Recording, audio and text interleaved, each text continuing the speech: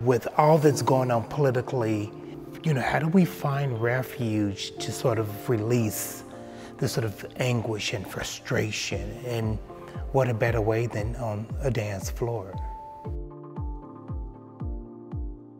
I sort of thought about, what are the other ways in which we can sort of have a point of view that's perhaps not verbal?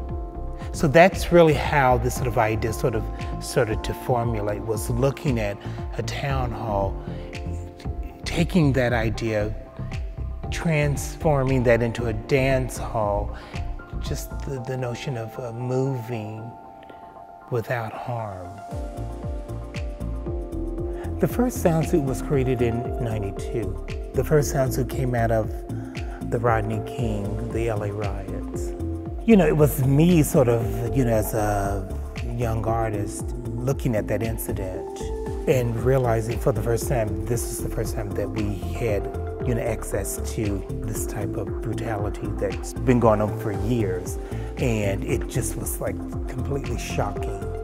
And so it was really me creating this sort of object in response to that.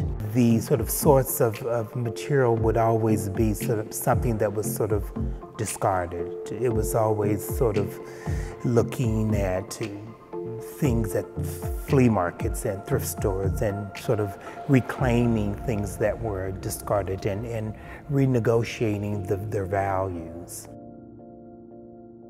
There's this 40-foot high by 100-foot in length Mylar streamer curtain that will be sort of occupying the space, so it'll be moving throughout the entire drill hall.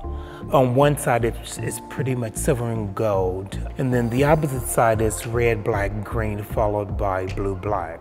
And when we did a test and I saw it moving, it just dawned on me that the African American flag and then blue, black police. And so I sort of came about that reality through the motion of the object moving.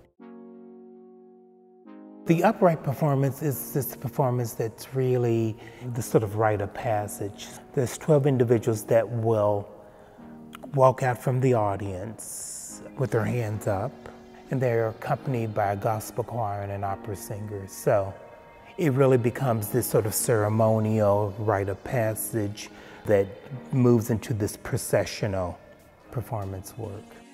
It's a project that really is about how do you sort of find yourself interfacing and connecting with others.